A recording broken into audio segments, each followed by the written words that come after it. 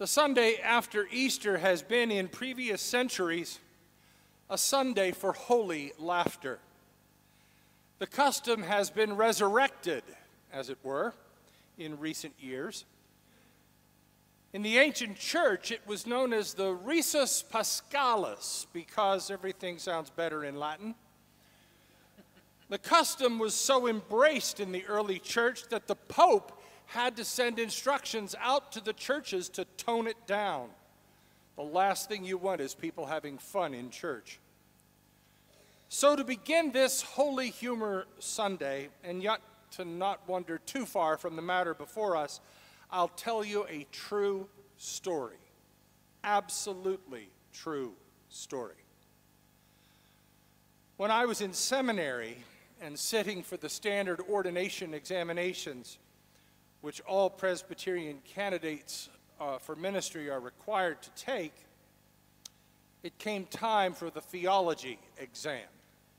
Closed book, 3 hours, all students in one classroom, blue books at the ready. We opened the test, and the first question for our consideration was, discuss the doctrine of the ascension. A little odd, but off we went.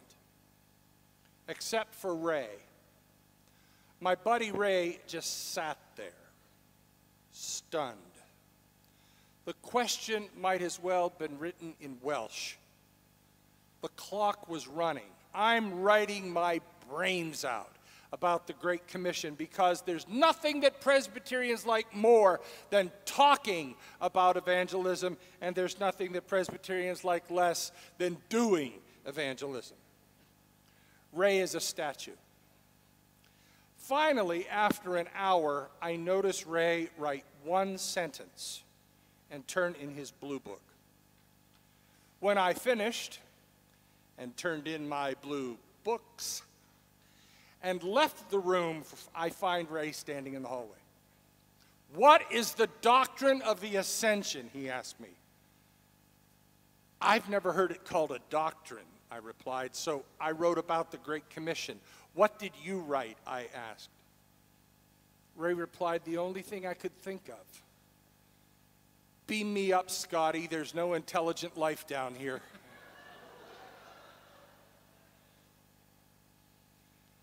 Now, you may be a little puzzled as to why we're talking about the ascension today. It was just last week that Jesus was raised from the dead. Here we are, 1 week removed, talking about Jesus' ultimate departure. In about 6 weeks, we will celebrate Ascension Sunday, the Sunday before Pentecost. So what's going on here? Well, we've spent since Christmas in Matthew's Gospel. When you focus on one gospel, you have to stay true to it. When it comes to Matthew's Gospel, there's really no ascension. There are no clouds that overshadow Jesus and lift him into heaven. There is no gravity-defying exit. Frankly, if we are faithful to Matthew's Gospel, we don't know what happened to Jesus' physical presence following the resurrection, which may lead us to conclude that the resurrection had nothing to do with physical appearance. We find Jesus on a mountaintop in Galilee. That shouldn't surprise us.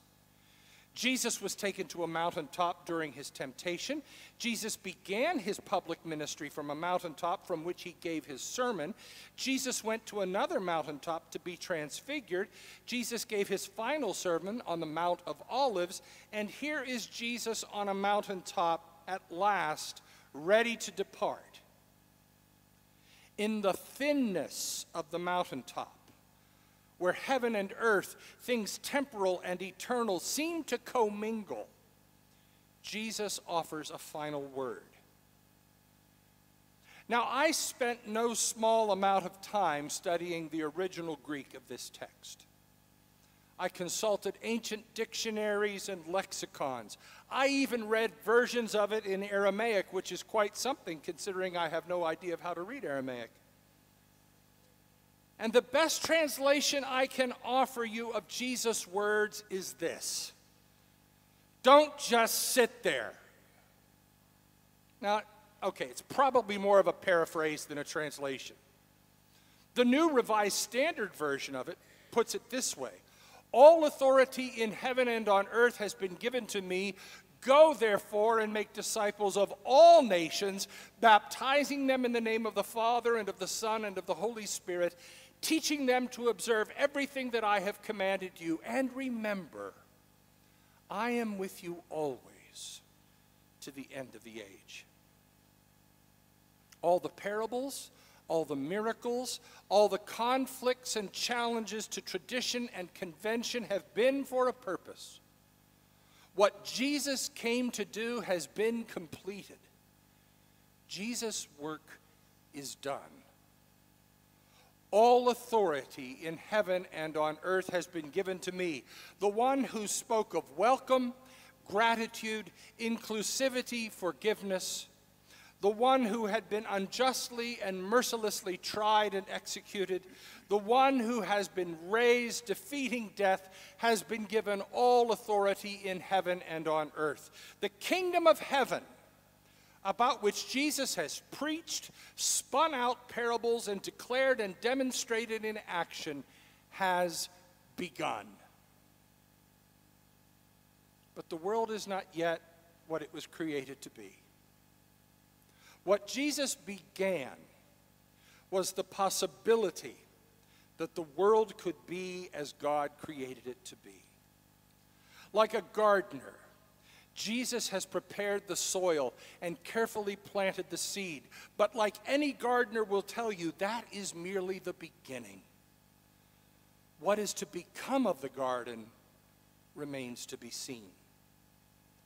The kingdom of heaven, which Jesus came to share, has begun. The ground has been prepared. The seed has been carefully planted, and the gardener will no longer be present. How is this garden to grow? Who is meant to tend the seed of the kingdom of heaven that has been planted? Who will keep the weeds and the life-diminishing forces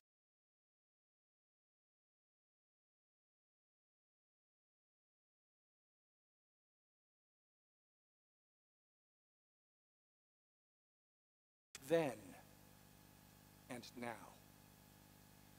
Those who follow Jesus, who place their trust in him, who see the truth of his words and the authenticity of his example, will be the ones through whom Jesus accomplishes and completes his work. Through their faithful discipleship, the gospel will go into all the world, and new disciples will be created, and the kingdom of heaven will expand and expand and enlarge until the world is what God created it to be. And even more shockingly, those disciples include us.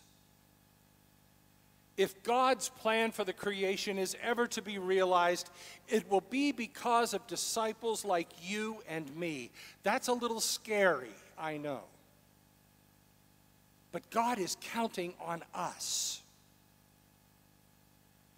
I used to believe that if we could just get the right people elected to the right offices, things would be better. History has proven that to be partly true, but the greater evidence is that it is not true. I used to believe that if we could just pass the right laws that were so clearly and sensibly written that things would just be perfect and fair. I used to believe that compassion and understanding were so clearly the norm of human behavior that they barely needed to be mentioned. But I was wrong. What I know now is that the kingdom of heaven, the realm of God, its existence and its reality is up to people of faith. The authority that Jesus gives is not given to governments, nor is it given to politics. It is given to people of faith, people who trust in God, people who see the world as God sees it and are willing to join with God to make the world what God intended it to be. And we are foolish to believe that work is the sole work of the church. That work is shared with faithful Muslims, faithful Jews, and faithful believers of other traditions. When people of faith join together and work together for the well-being and betterment of God's creation, the world is softer and kinder, and God smiles. In its broadest and most profound sense, the Great Commission is Jesus authorizing us to continue his work. It means that we are to invite and welcome all people to this table of grace and blessing. It means not just talking about our faith and debating doctrine and dogma. It means remembering that sometimes Jesus meets us in our lives.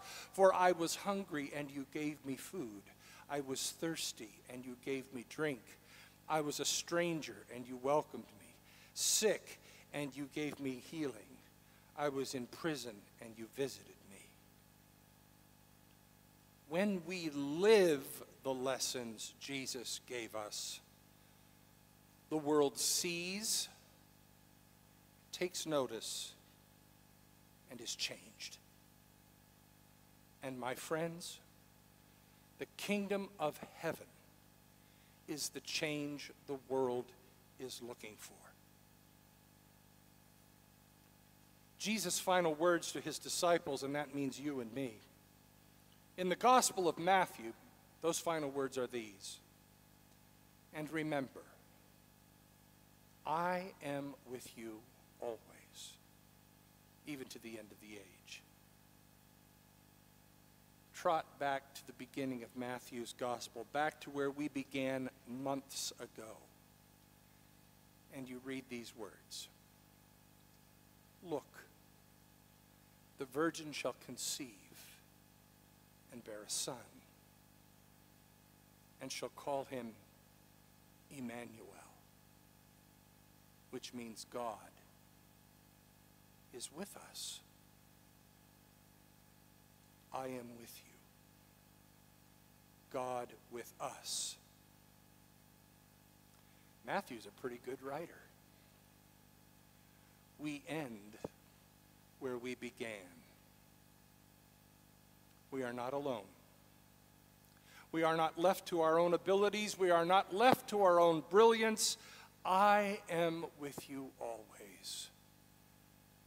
Thanks be to God. So there it is. Don't just sit there. None of us have that calling. Don't just sit there. Jesus is risen. And the kingdom of heaven is in our hands for now and evermore. Amen.